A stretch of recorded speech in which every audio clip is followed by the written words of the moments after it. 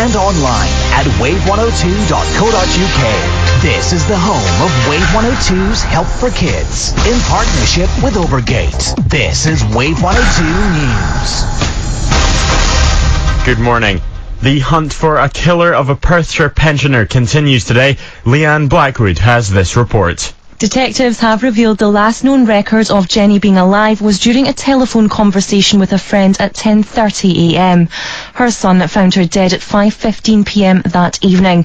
She had suffered head and body wounds. Detective Chief Inspector Colin Gall, who is heading the investigation, said the time frame in which the crime could have been committed is reducing with every valuable piece of information. Tayside Police now has a phone number dedicated to any inquiries that could assist the Jenny Methven murder inquiry. It is Perth 01738 892 925. A Dundee councillor has expressed his anger at mindless vandals. A number of cars have been scored whilst parked in Scott Street. Fraser McPherson is urging anyone with any information to contact Tayside Police. Residents in the Scott Street area of the West End ward are naturally very annoyed and upset at the ridiculous and mindless vandalism that's taken place involving quite a number of cars sitting in the street.